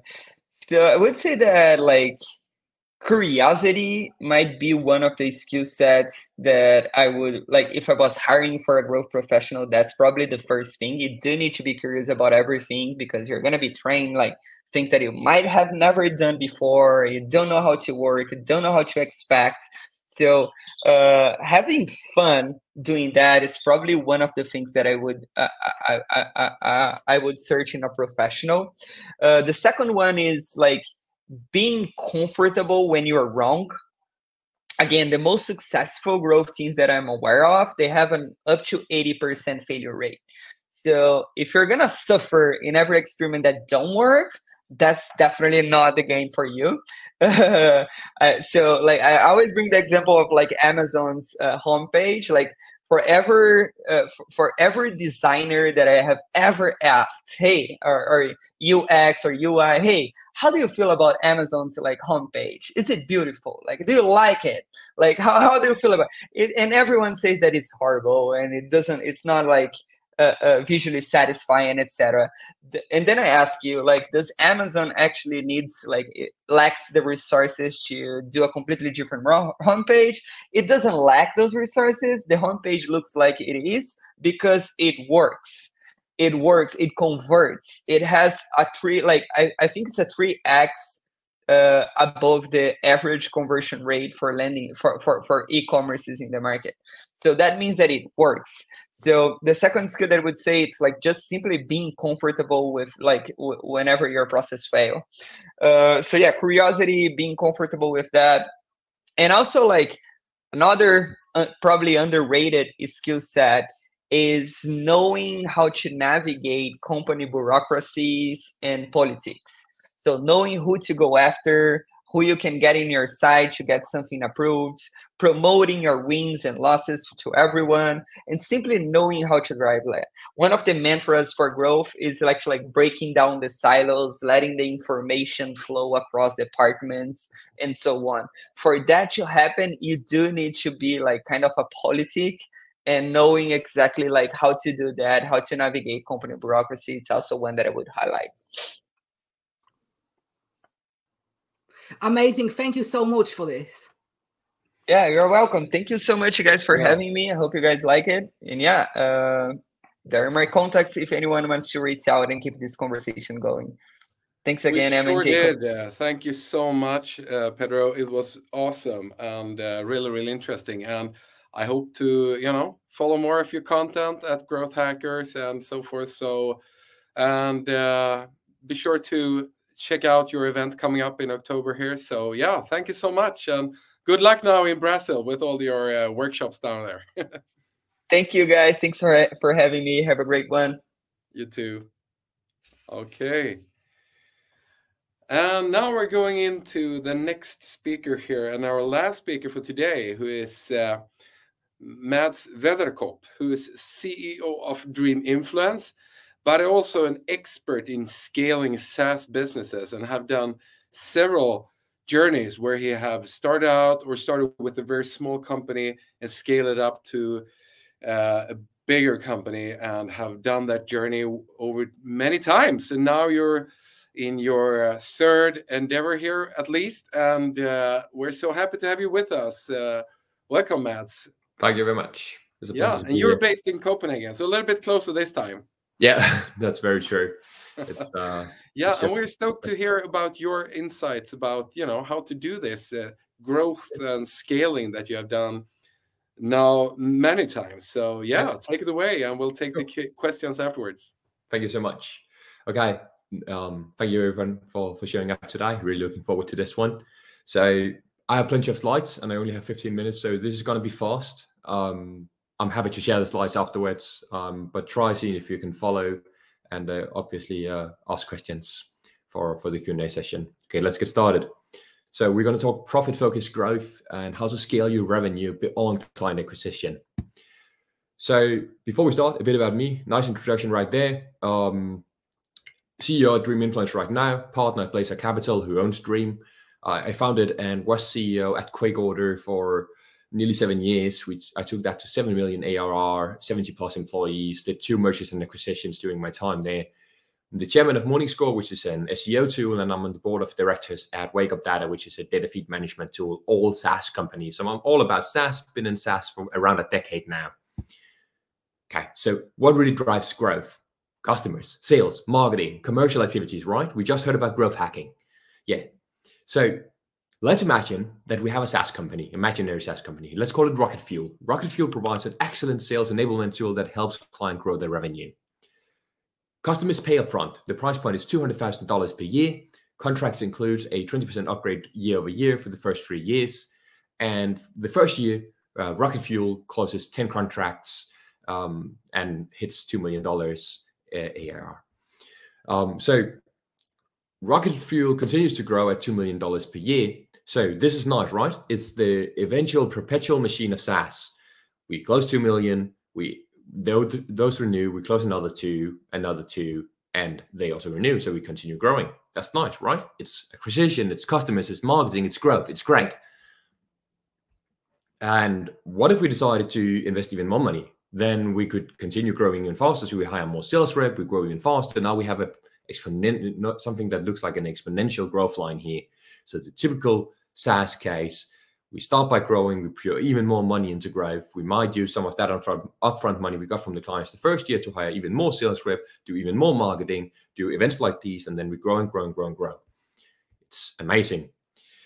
And we can even throw expansions in there. So those customers we closed the first year, they might upgrade the second year, and they might upgrade even more the third year. So now we start to really see exponentiality, right? New customers, that's what's driving it. Well, on the surface level it is. So this is actually anonymized data, but it's data from a real SaaS case. Let's imagine it's Rocket Fuel's data. So Rocket Fuel did a traditional triple, double, double. That's great. It's just by the book. And if we look at acquisitions, it's driven by acquisitions. It's all about new clients. We're growing at insane paces by buying new clients. It's great. And probably at this point, the CEO hires a VP of sales, because that's what we do, right? We hire a VP of sales. He triples the business. It's the CEO's new best friend. Then there's a bit of a slump. That VP is fired. Now we hire another one, and it's a typical playbook. But what happens when I plot all of these numbers into a graph? This. So where the real exponentiality actually lies is your existing clients. It's renewing clients. This line, the blue line. And renewing clients is a privilege that has to be earned. It's not something that we just do by magic. Yeah, we might sign them to a contract, but that contract needs to renew someday. So it's really about retention. It's about maximizing value of what you've already got. Sure, in the very early days, you can drive crazy growth numbers by just acquiring and buying clients. But if you take a bit of a longer lens, which is really important these days, where efficient growth has become the name of the game and no longer growth at all cost, then it's all about retention. It's all about your existing clients. And this graph makes it very apparent. So that's all good. Now, what have I done at Dreaminfluence, and how did the mindset about existing clients and maximizing the potential of an existing customer base help me create a tremendous shift in growth in Dreaminfluence? So what we're going to do is we're going to dive in to my first 12 months as CEO. And I joined in July last year. And we're going to look at the time frame from July until June 2023. Okay, so when I joined, let's get a few metrics straight. We were at 10% monthly churn, horrendous. The ARPA was around 260 euros, so average revenue per account, for those that might not know. Everybody might not be SaaS people here. Then the monthly recurring revenue, so our subscription revenue, was at 28k euros. So we were basically invoicing 28k euros per month when I was joining, and 2.8k of those would go out of business or leave our business end of that month when I joined. And then our lifetime value was roughly 3k euros at that point. So the immediate fix and the immediate issue I had to do was fixing churn. Again, back to retention, back to renewing contracts. So churn was the first thing I dove into. First thing first, a quick tip for all of you, and what you shouldn't do. You shouldn't look. The obvious thing to do here would be to look at all of the churns, look at the reasons, and then try to find out what's going on. Why are these clients churning? But I flipped it upside down. So instead of looking at why are the customers churning that are churning, I looked at what does the clients that are staying in the business actually have in common. And I was looking for that aha moment that we were giving the clients, and trying to figure out what that was exactly. So Then when I found out, our aha moment was when clients stayed 6 months plus, and they were working with the same influencers over and over again, we could see a spike in conversions and engagement rate and reach and everything. So it took time, and we had to keep clients in for half a year. Now I compared those successful clients with the churn clients. So now I went in and looked at the churn clients after I knew what was actually creating the success of those clients in the client base that wasn't churning. So it turned out that the reason they were churning was because they didn't give it enough time. They were giving up too early. They were giving up before that half a year. And kind of looking at the results after one campaign or just a couple of months.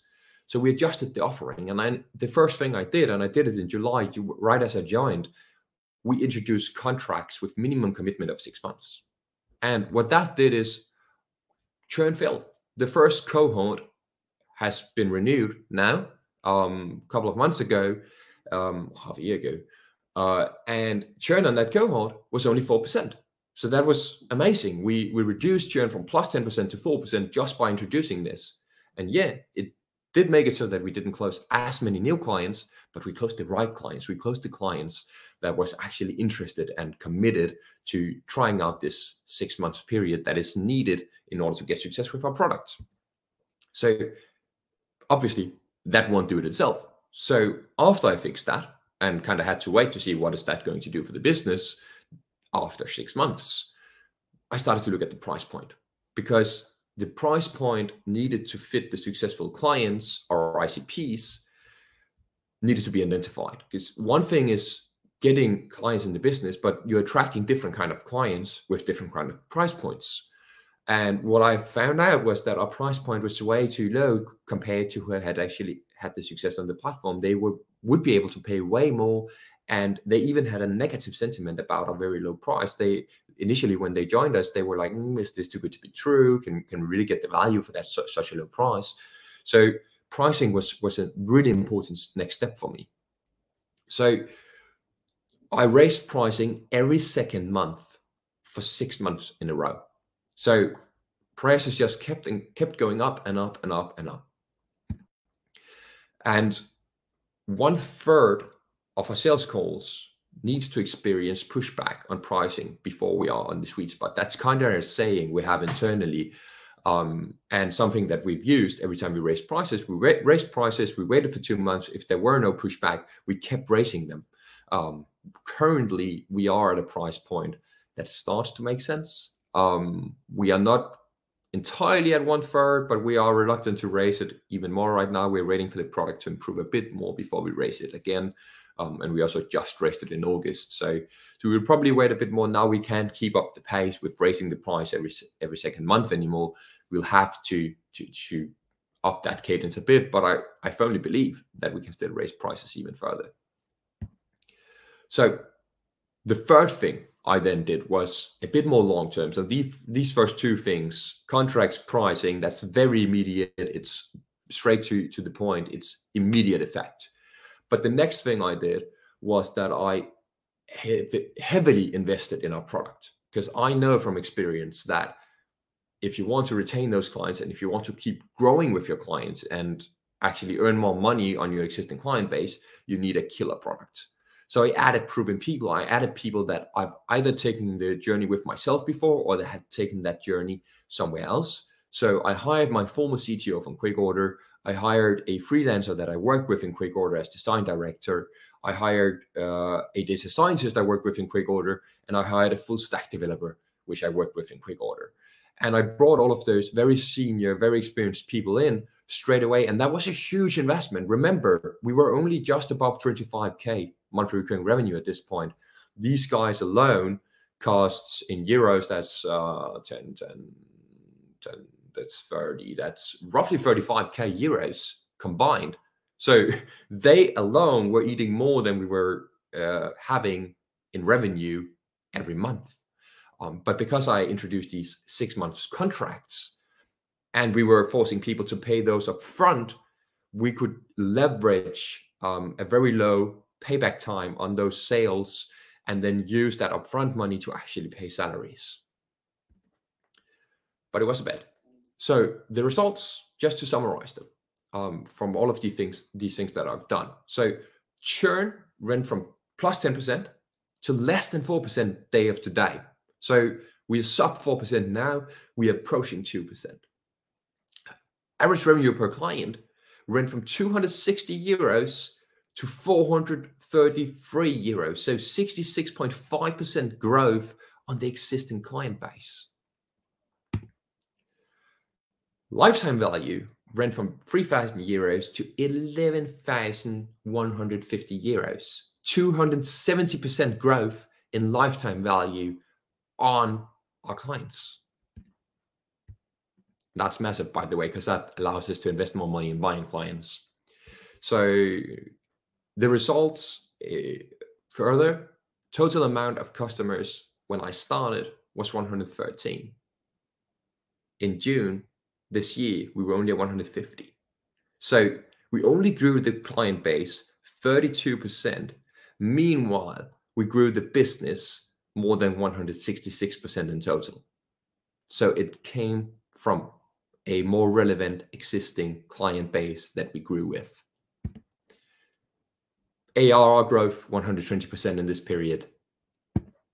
So the most important learning here for all of you to take away today is, on surface level, growth comes from new sales and new clients.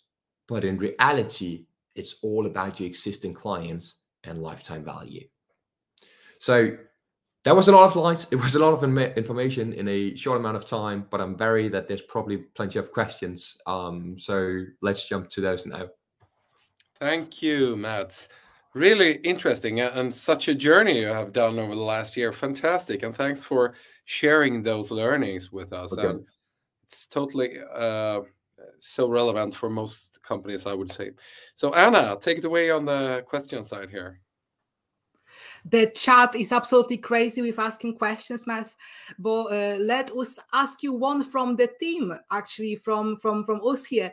How do you get a business buy-in when you come to the board or you come to the VC and saying, like, listen, guys, we will have the results better than you can imagine, but not tomorrow, but 12 months down the line?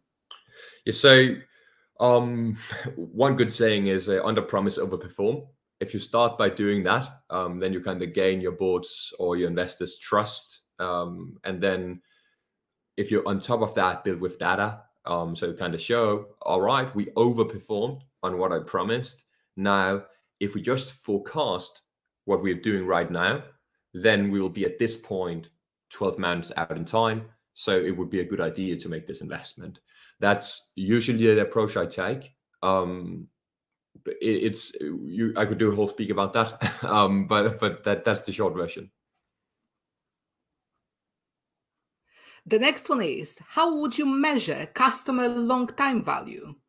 Yeah, so customer lifetime value. So there's multiple ways of going about this, but the easiest way, if you're very early and you don't have like years and years of data and a lot of cohorts to look into, which was the case with Dream when I started, is to take the year or two of data that you have, look at your churn rate, average it out. So look at your past 4 months churn rate, average that out. And then what you basically do is you take 1 and you divide it by your churn rate.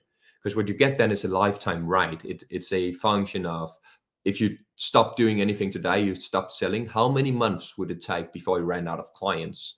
Now you take that lifetime rate and you multiply that by your average revenue per account.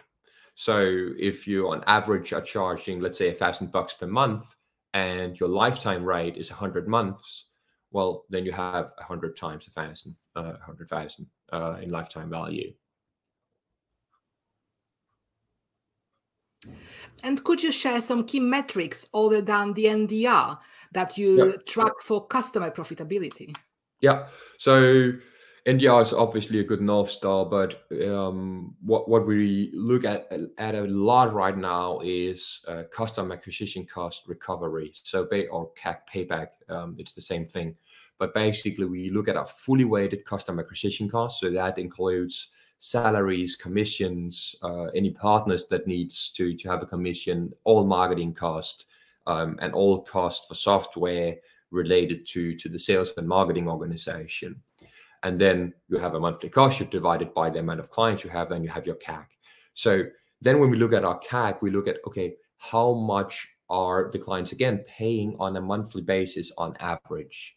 So say we have a CAC of $5,000 and we have a monthly fee on average of $1,000, then our payback period before we start even earning money on that client is 5 months. So that's obviously really relevant, because then we know when are we starting to have a positive return on this client, and that needs to balance with your cash flow. In Dreaminfluence, when I joined, our CAC payback was around 10 months. Now it's down to 2.7.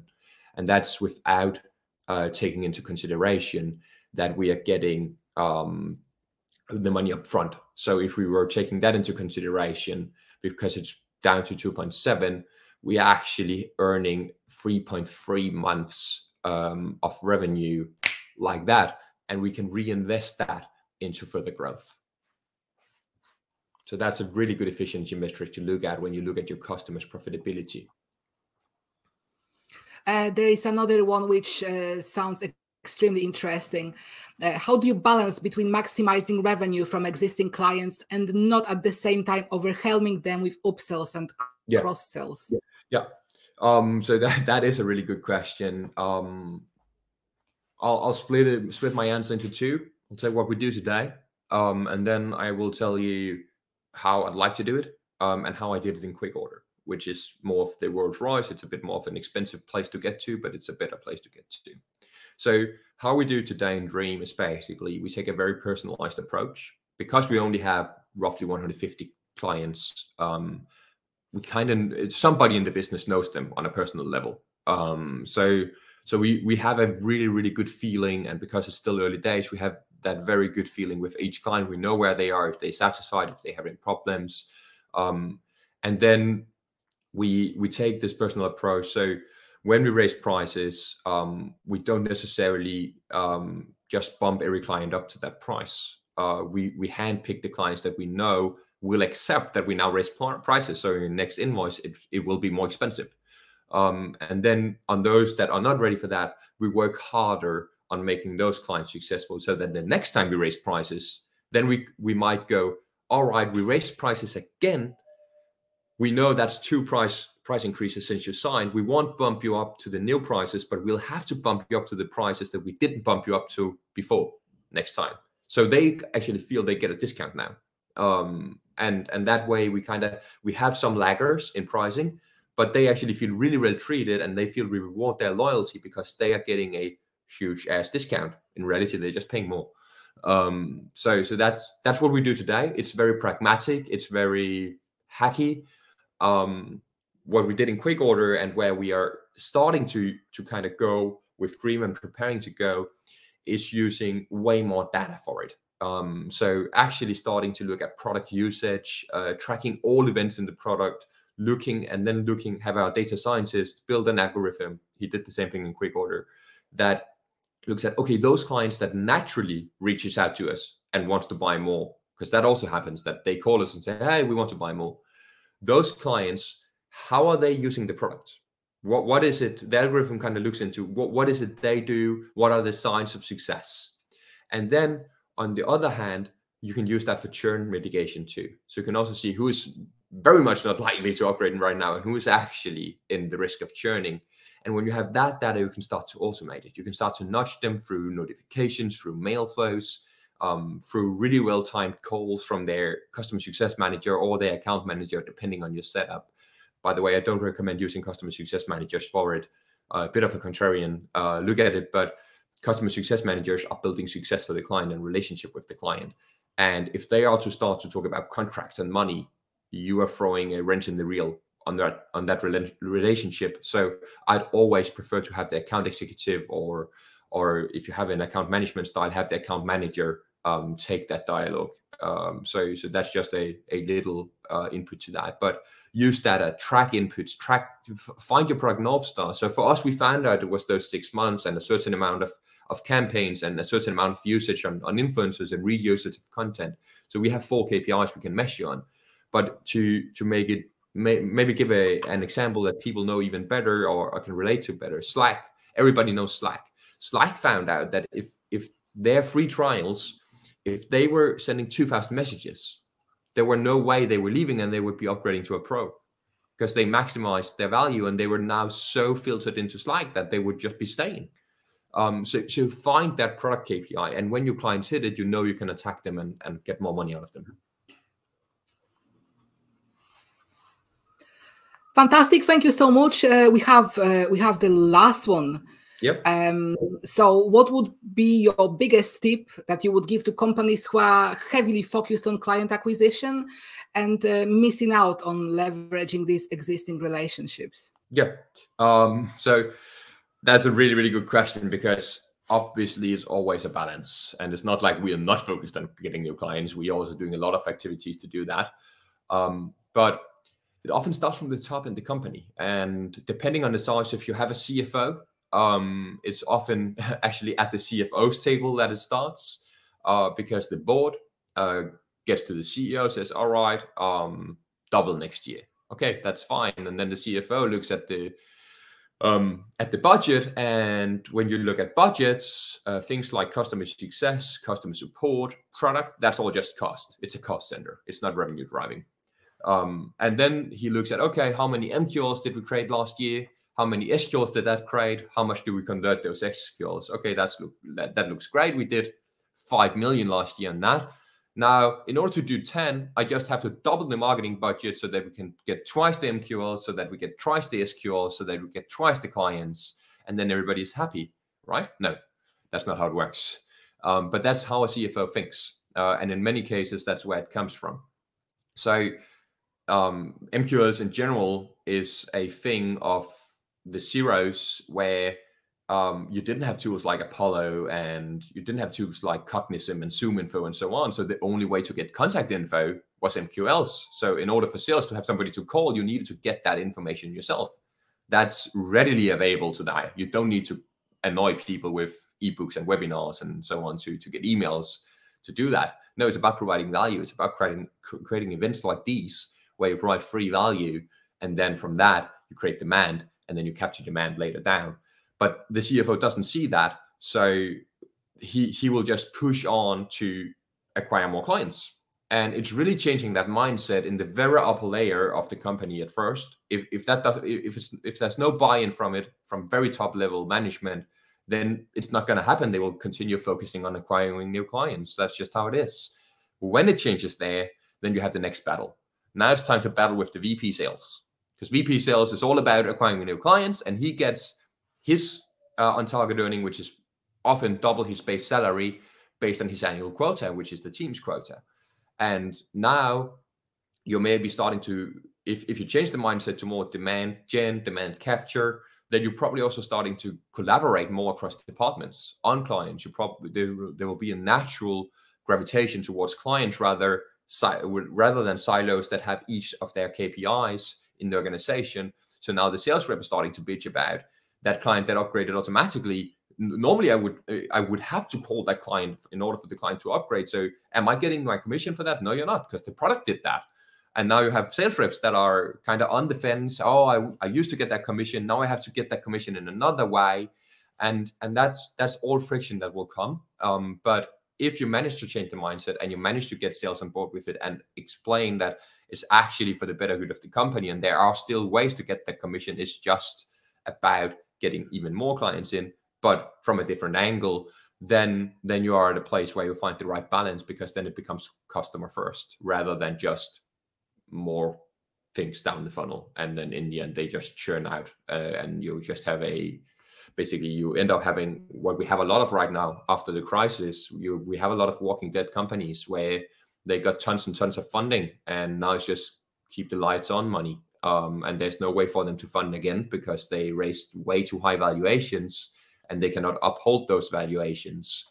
And that is because it was growth at all costs, and it was the good old playbook with just pushing money down the funnel, having super aggressive sales reps and a super aggressive VP sales that was just, again, triple, triple, triple, double, double. It was all it was about for the past 10 years. And that doesn't work anymore. So you actually have to change it if you want to survive in the future. That was a bit of a rant, but I hope it answered.